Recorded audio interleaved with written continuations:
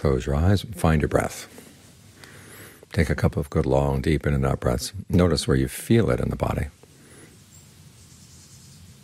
And see if you can stay right there. The mind has a tendency to wander around. It can go around the world in just a brief second. But here we're trying to get it to stay, to teach it that true happiness lies in peace.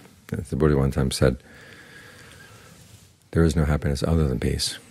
We might disagree with that. We can think of all kinds of pleasures that are not peaceful, but they're not necessarily happy. And what is pleasant about those things is that you can stay with them for a while. Problem is then they push you out.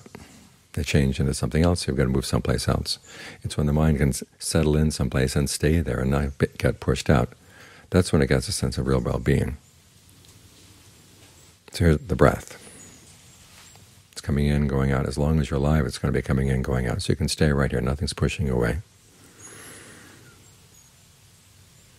except for things in the mind itself. And this is where you get to know your mind really well. If you just wander around following wherever it's going to go, there's no sense of what it is that's pushing you.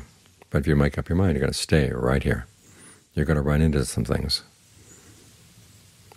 Your desires say to go one way, your anger says to go someplace else. And you're not going to see them clearly until you say no to them. And it's hard to say no to them unless you've got something better, clearly better.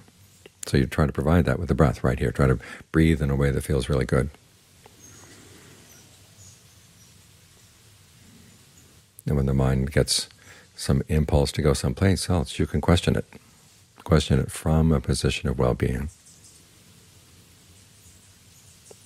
That way it's a lot easier to resist it. It's only when you resist these things that you understand what they are, where they're coming from. And so when you understand where they're coming from, that you can put an end to them. Because a lot of these things drive you in ways that to do things and say things and think things that are going to cause you a lot of trouble. So stay right here. This is your safe place. This is a place where you can find some peace.